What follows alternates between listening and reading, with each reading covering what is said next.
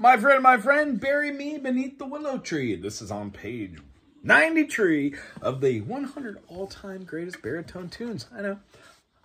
I think I really like the way this book's laid out. If you have the book, play along with me. It's going to be in the key of G. G major has a major root.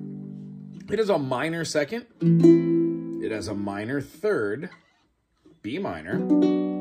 It has a major 4, the C. A major 5, the D. A minor 6, the E. E minor has all the same notes that G major does. That's why all those pentatonics work, 5-note scales. So the next one we're going to be doing right after our E minor is going to be our F sharp diminished. Looks like a D7, you know, kind of swappable. And then when we go here to the G, that completes our circle. Do, re, mi, fa, sol, la, ti, and do. So for this song, really, we're only going to need the 1. We're going to need the 6. We're going to need the 4. And we're going to need the 5. The 5 is going to be made into the dominant, so it's a 5-7 chord. And then the 4 is going to have hammer-ons. Here's the A minor. Here's the C major. So we're going to have the C major and go. It's going to be the pizzazz part of this song. Okay, so the melody is going to be like something like 3-5-3, 4-2 open. We're going to go to the open 2, back to the open, and then play the open note down below. 2, open, open 2, open, open 1, open, and then 2. The reason why those last ones are going a little fast, those are 8th notes. They're all barred together. So we need to have 0, 0, 1, 0 feel a little faster.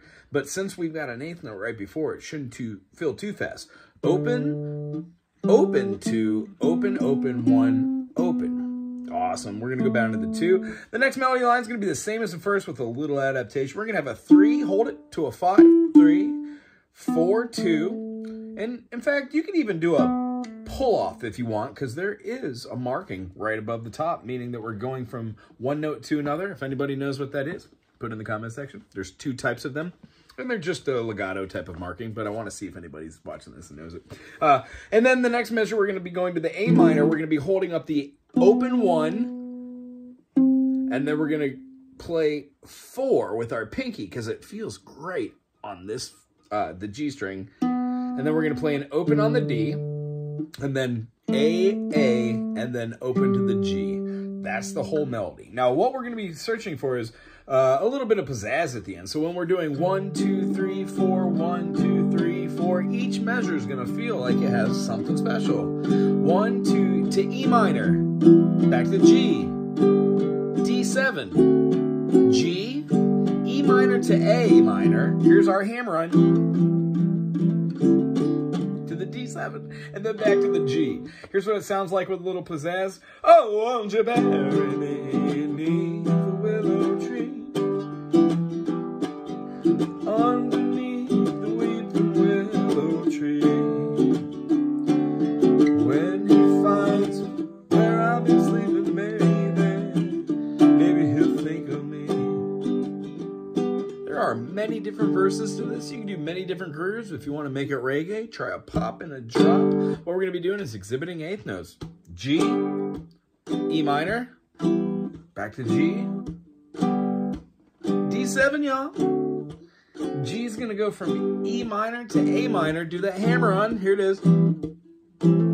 D7, and end on a strong finish, G. In fact, this one has a little pizzazz, so maybe end on a G major 7. I hope you had a great time today. Bye.